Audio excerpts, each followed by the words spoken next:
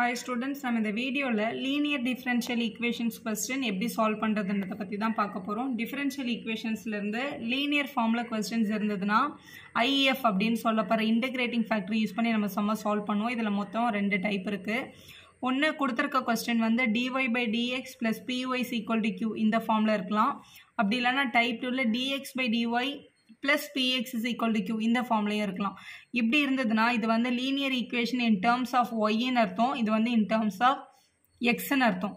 இப்போ இது வந்து இந்த மாதிரி ஒரு பேட்டர்ன்ல உங்களுக்கு क्वेश्चन இருந்ததுனா நம்ம முதல்ல இன்டகிரேட்டிங் ஃபேக்டர் கண்டுபிடிக்கணும். இன்டகிரேட்டிங் ஃபேக்டர் அப்படின்றது வந்து e to the power integration of p into இங்க ஏன் dx போட்டிருக்கோம் அப்படின்னா ஏன்னா y தவிர ரிமைனிங் இருக்கிற நம்பர்ஸ் எல்லாமே இங்க p ன்னு சொல்றோம். அப்ப இந்த p வந்து ஒன்னு கான்ஸ்டன்டாவோ இல்ல in terms of x ஆவோ தான் இருக்கும்.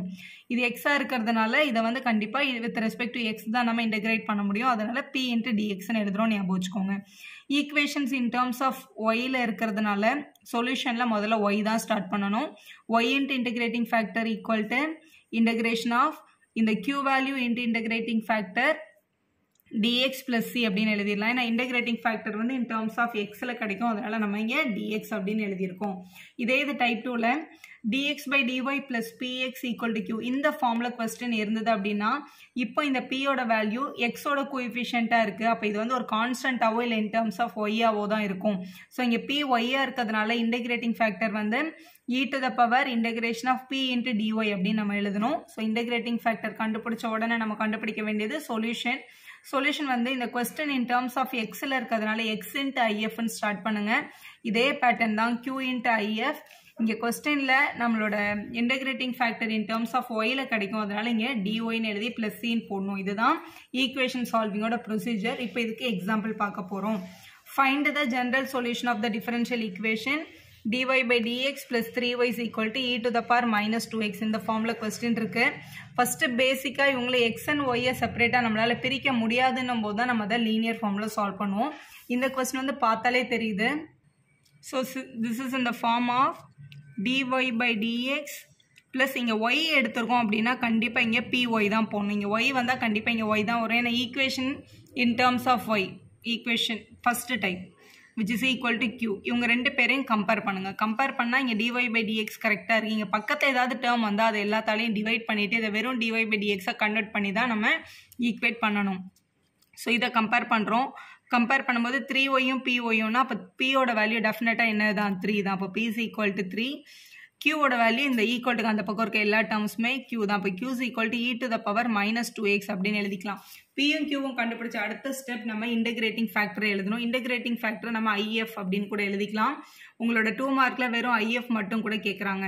So e to the power integration of p into இங்க வந்து equation in terms of y ல இருக்கிறதுனால கண்டிப்பா இங்க p into dx தான் எழுதணும். ஏன்னா p ஓட value கான்ஸ்டன்டாவோ in terms of x தான் கிடைக்கும். இங்க கான்ஸ்டன்ட் கிடைச்சிருக்கு. கான்ஸ்டன்ட் கிடைச்சாலும் நம்ம dx யூஸ் பண்ணி தான் பண்ணணும்.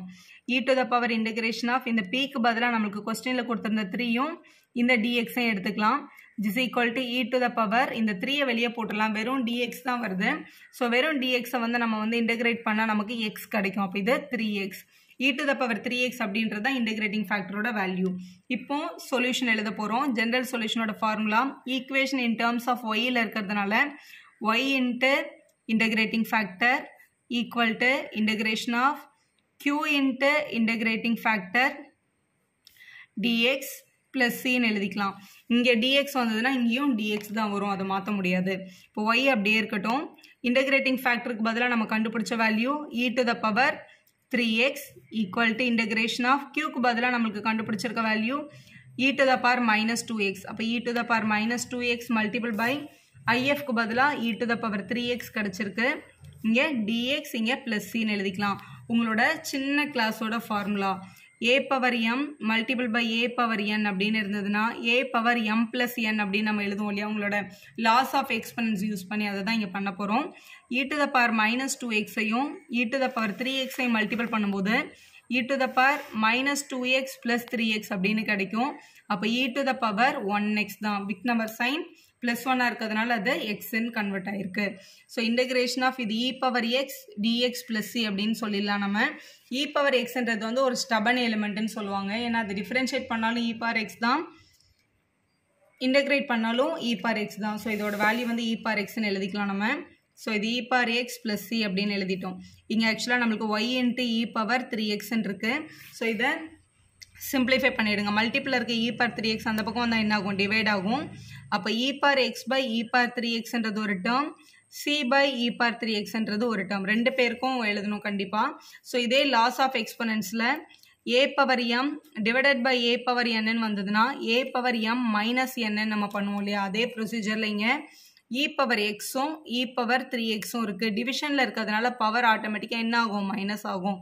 அப்போ எக்ஸில் 2xை மைனஸ் பண்ணோன்னா எக்ஸில் 3xை மைனஸ் பண்ணால் மைனஸ் 2x பிக் நம்பர் சைனோட கிடைக்குது. ஸோ இதை டிவைட் பண்ணிட்டா e power minus 2x plus c into இந்த plus 3x மேலே போச்சுன்னா minus 3x இப்படி எழுதிக்கலாம். c into e power minus 3x தான் இதோட value. So y is equal to, so இதுதான் உங்களுக்கு கேட்டிருக்க கொஸ்டினோட ஜென்ரல் சொல்யூஷன்.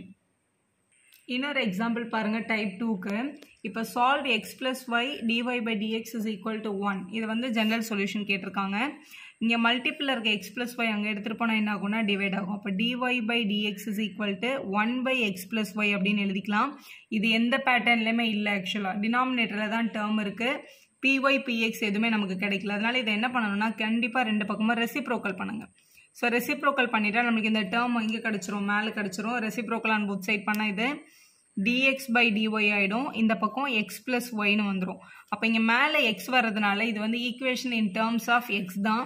இங்கே இருக்கிற ப்ளஸ் எக்ஸ் இங்கே எடுத்துகிட்டு வந்தால் என்ன ஆகிடும், மைனஸ் ஆகிடும். அப்போ dx by dy எக்ஸை இங்கே கொண்டு வரணுமா ஒய்யை இங்கே கொண்டு வரணுமான்றதை நம்ம தான் டிசைட் பண்ணணும். ஈக்குவேஷன் இன் டேர்ம்ஸ் ஆஃப் எக்ஸில் இருக்கிறதுனால பக்கத்தில் கண்டிப்பாக px தான் வேணும். அதனால எக்ஸை மட்டும் இங்கே கொண்டு வாங்க. x is equal to y அங்கே தான் இருக்கணும். ஏன்னா அப்போ தான் equation in the form of, so it is in the form ஆஃப்னு எழுதிக்கோங்க. இட் இஸ் இந்த ஃபார்ம் ஆஃப் என்ன லீனியர் ஃபார்மில் இருக்குன்னு பாருங்கள். செகண்ட் டைப்பில் இருக்குது, இந்த டைப்பில் இருக்குது பாருங்கள். இப்போ இதே மாதிரி இருக்குது கொஸ்டின் பார்க்குறதுக்கு. அப்போ dx by dy plus px equal to q இந்த ஃபார்மில் தான் உங்களோட கொஸ்டின் இருக்குது. இவங்கள தான் நம்ம என்ன பண்ணணும், கம்பேர் பண்ணணும். ஸோ இவங்களை கம்பேர் பண்ணிவிட்டு பியோட வேல்யூவும் க்யூவோட வேல்யூவும் எடுத்துக்கலாம். ஸோ பிக்கு பதிலாக இங்கே எக்ஸோட கோஎஃபிஷியன்ட் பார்த்தீங்கன்னா -1 தான். இங்கே எக்ஸோட கோஎஃபிஷியன்ட் வந்து p. அப்போ p is equal to -1ன்னு எழுதிக்கலாம்.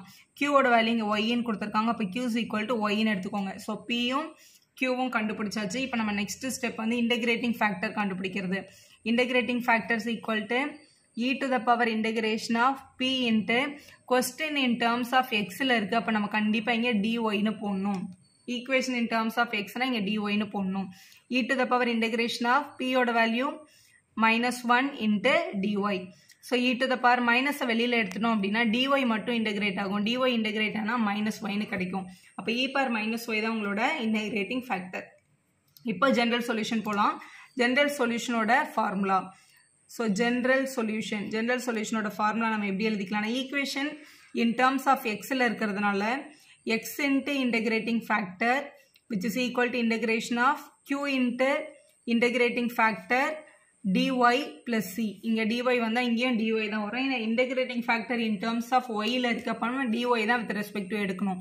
இப்போது ஜஸ்ட் சப்ஸ்டியூட் பண்ணுங்கள். எக்ஸ் இன்ட்டு இன்டகிரேட்டிங் ஃபேக்டருக்கு பதிலாக e power -y equal to integration of க்யூக்கு பதிலாக y மல்டிபிள் பை இன்டகிரேட்டிங் ஃபேக்டருக்கு பதிலாக e power -y இங்கே dy plus c அப்படின்னு கிடச்சிச்சு.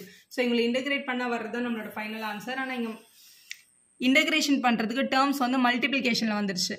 மல்டிப்ளிகேஷனில் வந்தால் நம்ம என்ன பண்ணணும், இன்டகிரேட்டிங் பை பார்ட்ஸ் அப்படின்னு நம்ம ஒன்று படிச்சிருக்கோம் இன்டகிரேஷன் சாப்டர்லேருந்து. அதை வந்து ஐ லேட் அப்படின்றத யூஸ் பண்ணி யார் ஃபஸ்ட்டு ஃபங்க்ஷன் யார் செகண்ட் ஃபங்க்ஷன்னு பாருங்கள். இதில் ஒய்ன்றது வந்து அல்ஜிப்ரிக் ஃபங்க்ஷன், ஈன்றது வந்து exponential function. So algebraic function தான் ஃபஸ்ட்டு ஃபங்க்ஷனாகவும் இதை ரெண்டாவது ஃபங்க்ஷனாகவும் எடுத்துக்கணும். இதை வந்து டைரெக்டாக பண்ணுறதுக்கு என்ன பண்ணுங்க அப்படின்னா, இது X into e power -y ஒன்றுமே இல்லை, அது வேலை முடிஞ்சிச்சு. இதை இன்டகிரேட் பண்ணுறதுக்கு இன்டகிரேட்டிங் பை பார்ட்ஸ் பண்ணுறோம். முதல் ஃபங்க்ஷன் எடுத்து அப்படியே எழுதிட்டு ரெண்டாவது ஃபங்க்ஷனை இன்டகிரேஷன் சைனுக்குள்ளே எழுதுங்க. ஃபஸ்ட்டு மைனஸ் போட்டு இன்டகிரேஷன் போடுங்க. ஃபஸ்ட்டு ஃபங்க்ஷனை டிஃப்ரென்ஷியேட் பண்ணுங்கள். ஒய்யை வந்து differentiate with respect to Y பண்ணால் இது 1 ஆகிடும். திருப்பியும் இன்டகிரேஷன் சைனுக்குள்ளே ரெண்டாவது ஃபங்க்ஷன் எடுத்து எழுதணும். இதுதான் உங்களோட ரூல். இன்டகிரேட்டிங் பை பார்ட்ஸ்ன்ற வீடியோ இருக்குது, தேவைப்பட்ட ஸ்டூடெண்ட் அதை பார்த்துக்கோங்க. இதுதான் அதோட rule. f of x g of xன்னு எடுத்துட்டு f of x integration of g of x minus integration of f dash of x integration of g of x என்ற formula படிச்சிருந்தா அப்படியும் போல, இல்லை நான் யூவியில் போடுவேன் மேம்னா நீங்கள் அப்படி கூட போட்டுக்கலாம். ஸோ இ இன்ட்டு மைனஸ் ஒய் இது அப்படியே இருக்குது. Y into e power minus ஒய்யை வந்து நம்ம இன்டகிரேட் பண்ணால் இ பவர் மைனஸ் ஒய் தான் வரும். திருப்பி இந்த மைனஸ் ஒய்யை டிஒய் வச்சு பண்ணால் ஒரு -1 வரும். அந்த -1 நம்ம இங்கே டினாமினேட்டரில் போடணும். மைனஸ் இன்டகிரல் ஆஃப் ஃபஸ்ட்டு இந்த இ பவர் மைனஸ் ஒய் மட்டும் பண்ணுறோம். அப்போ e power minus Y by -1. So இந்த ஒரு பார்ட் மட்டும் இன்டகிரேட் ஆகிடுச்சு. இங்கே இருக்கிற ஒரு டிஒய் இங்கே எழுதிக்கணும். ஸோ எழுதியாச்சு. So X into e power minus Y, இது minus of Y into e power minus ஒய்னு ஒரு டேர்ம் இருக்குது. இந்த மைனஸ் இங்கே வெளியில் வந்துட்டா ப்ளஸ் இன்டகிரேஷன் ஆஃப் வெறும் e power minus Y into dy அப்படின்னு கிடைக்குது. ஏன்னா 1ல் மல்டிபிள் பண்ணால் அதே டேர்ம் தான் கிடைக்கும். ஸோ நெக்ஸ்ட் ஸ்டெப் பாருங்கள். X into e power minus Y is equal to minus Y into e power minus Y. இதை மறுபடியும் இன்டகிரேட் பண்ணால் இ பவர் மைனஸ் ஒய் தான் வரும். E power minus Y by -1 வரும். அந்த மைனஸை நம்ம இங்கே கூட போட்டுக்கலாம். ஸோ எழுதியாச்சு. ஸோ ப்ளஸ் சின்னு எழுதி சம கம்ப்ளீட் பண்ணலாம். இப்போ இங்கேயும் இ பவர் மைனஸ் ஒய் இருக்குது, இங்கேயும் இ பவர் மைனஸ் ஒய் இருக்குது, இங்கேயும் இ பவர் மைனஸ் ஒய் இருக்குது. அதனால் நம்ம என்ன பண்ணலாம், சிம்பிளிஃபிகேஷனுக்காக ஒன்று மல்டிபிளாக இருக்க இ பவர் மைனஸ் ஒய் இங்கே எடுத்துகிட்டு வந்து டிவைட் பண்ணுறோன்னு சொல்லிக்கலாம். இல்லைனா எல்லா டேர்மையும் இ பவர் மைனஸ் ஒய்யால் டிவைட் பண்ணிக்கலாம். சிம்பிளிஃபிகேஷனுக்காக எல்லாத்தையும் இ பவர் மைனஸ் ஒய்யால் டிவைட் பண்ணிக்கிறோம். ஸோ டிவைட் பண்ணிட்டோம்னா நமக்கு இங்கே கட் ஆகிடும், இங்கேயும் கட் ஆகிடும், இங்கேயும் கட் ஆகிடும். இந்த இ பவர் மைனஸ் ஒய் மட்டும் என்ன பண்ணிடலாம், மேலே எடுத்துகிட்டு போயிடலாம். அப்போ X is equal to -y -1 plus C into e power plus ஒய்னு கிடச்சிரும். இந்த -y இந்த பக்கம் வந்தால் ப்ளஸ் ஒய், இந்த -1 இந்த பக்கம் வந்தால் +1 equal to C into e power ஒய்னு கிடைக்குது. இதுதான் உங்களோட ஜென்ரல் சொல்யூஷன். சம்ம இப்படி தான் சால்வ் பண்ணணும். வீடியோ பிடிச்சிருந்தா ஒரு லைக் போடுங்க, உங்கள் ஃப்ரெண்ட்ஸ்க்கும் ஷேர் பண்ணுங்கள். Subscribe our channel for more videos.